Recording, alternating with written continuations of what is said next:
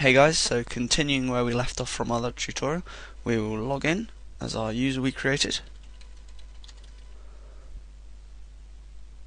Okay, so the first thing we need to do is open up a web browser.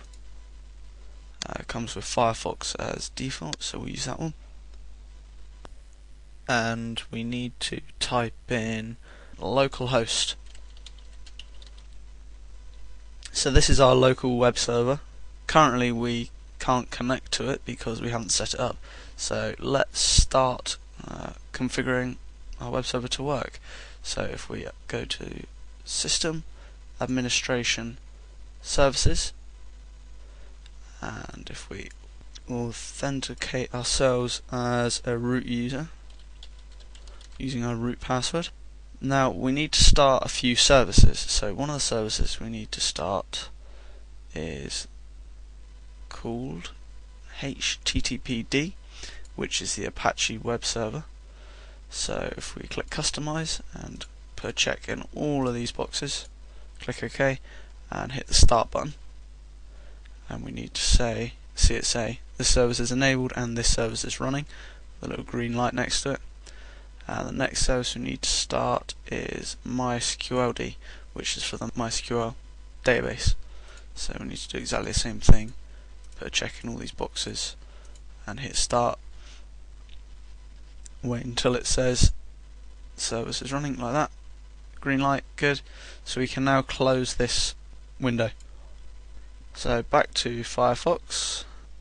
If we go again, we get a Fedora test page. Now we need to obviously make our own pages. So if we go to our second desktop down here and open up a file browser, so if you go to Edit, Preferences, Behavior tab, and click Always Open in Browser Windows, and then close that box. We can close this file browser now and reopen it, and we get a nice Explorer style file browser. So now, if we go to File System, go right to the bottom and go into var www HTML. This is where we will put all of our web files. So we would right click and create a new document, but unfortunately we don't have the permissions to do that at the moment. So if we go onto our third desktop and open up a terminal by going to Applications, System Tools, and then clicking Terminal.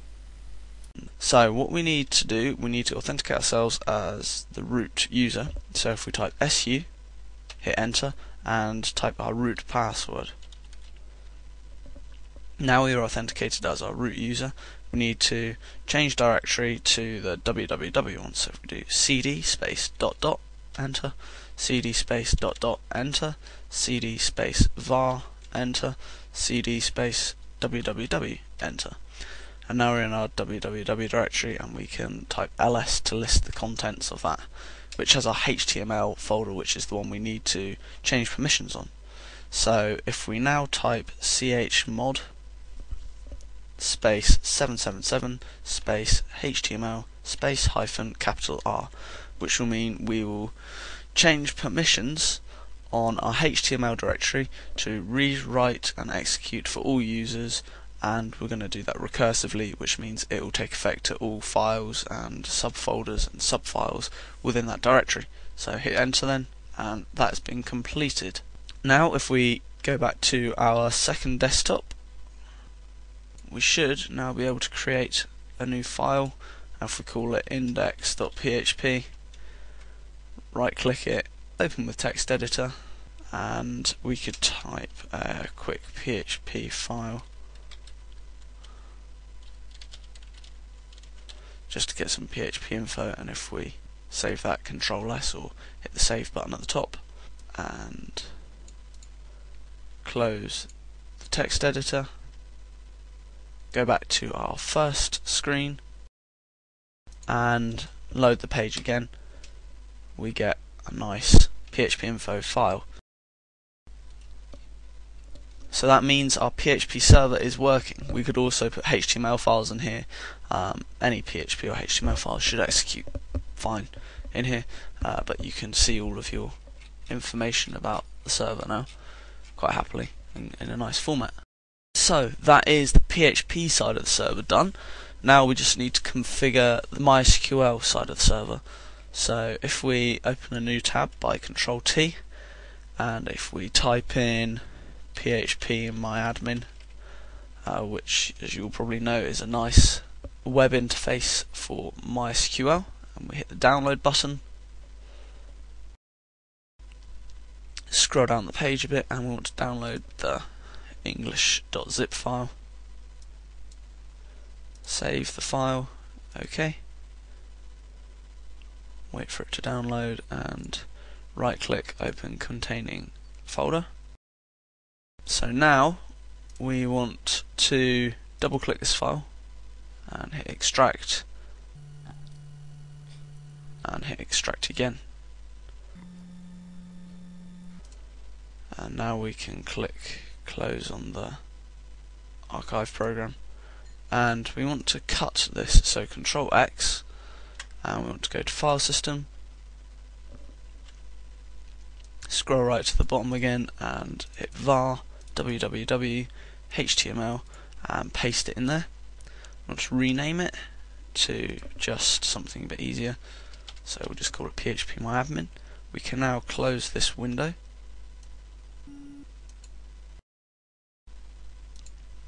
And we can close this tab as well, and if we just type PHP capital M Y capital A D M I N PHP MyAdmin, now we'll get an error from SE Linux. Most people will want to disable this because it's more of a nuisance than anything else, to be honest. So if we go to the top and hit System Administration SE Linux Management, type in our root password,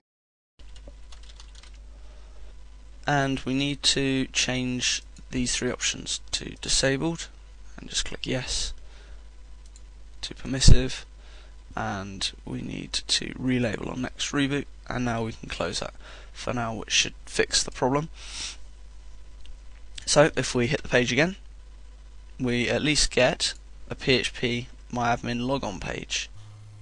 Unfortunately we can't log on yet because we haven't set a root username and password for our MySQL databases. So if we go to now our fourth desktop and go to Applications, System Tools, and down to Terminal, now we need to SU for super user, type in our root password, and now we need to assign the root user for MySQL a password. So we do this by typing MySQL admin space -u space root space password space single quote and type your new password and end quote and hit enter. So that has been assigned a password now, so we can close that and we can go back to our first desktop, and we should be able to log in with root and our password that we just set, like that, with full privileges on our MySQL databases. So we just need to tighten up a few little security holes by going into privileges and deleting any root and root. We only do it for the ones that have password as no or that one there. This is because it just gets rid of any users that don't need to authenticate to use our database. Now if you hit the go button and go back to